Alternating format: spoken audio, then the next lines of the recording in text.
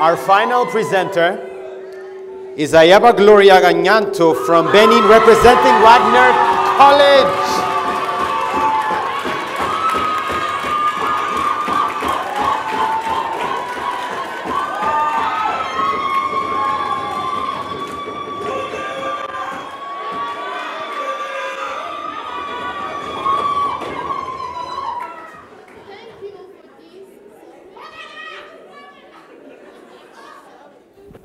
Hello? Okay. Thank you for this opportunity. While he was alive, a South African anti-apartheid activist, political leader, Nelson Mandela, affectionately known as Madimba, advocated for peace, human rights, and education. And this reminds me of a powerful sentiment from Madimba himself, who said, education is the most powerful weapon that you and I and we can use to change the world. In this respect, I do not believe that we can sustain his legacy without servant leadership.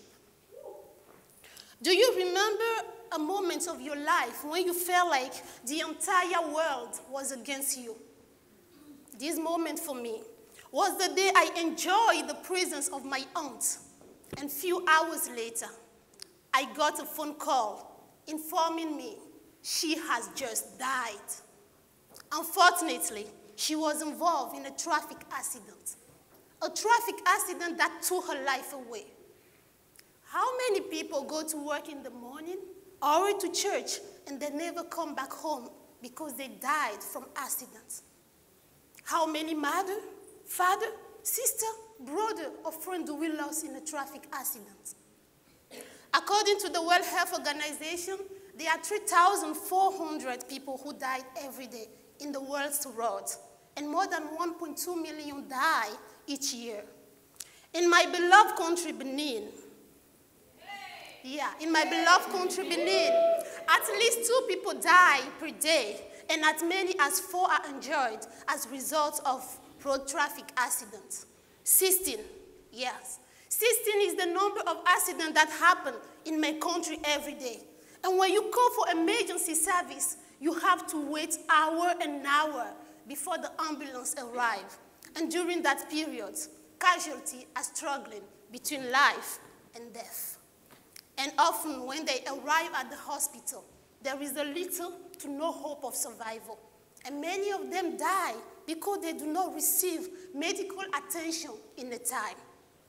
Now, imagine as a simple citizen like you and me, during this waiting period, we were well equipped to provide first aid for those people who have been injured.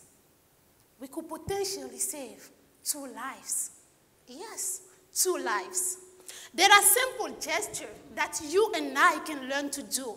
And as ordinary citizens, we can do extraordinary things, like save lives of our brother and sister.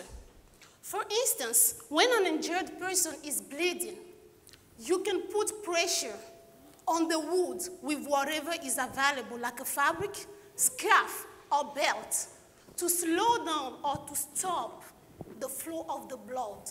You are acting like a plug to stop the blood from escaping. Many people die because they bleed to death. Another thing we can also learn to do is the cardiopulmonary resuscitation. By using your 2 hands, you can maintain somebody's heart beating till help arrives. I'm working for an organization called Benin Red Cross Society that is committed to train people in the first aid. And our goal is to have 1 rescuer per family in Benin. But why not across Africa? But we cannot reach that goal by ourselves, no.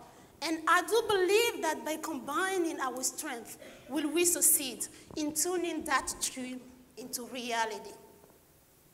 We do not participate in that fellowship, this prestigious fellowship, in order to remain the same, but rather to commit ourselves to become more active citizens in our different countries.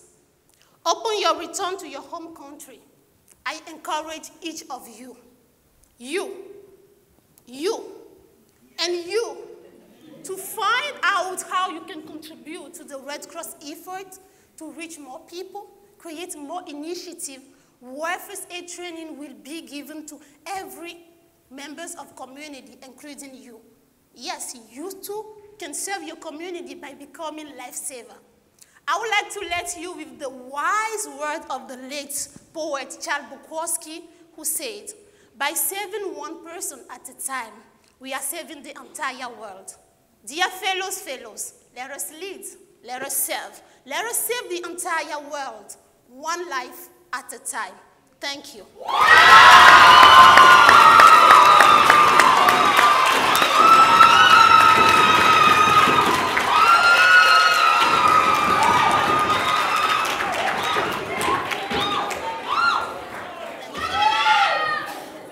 Thank you, Gloria.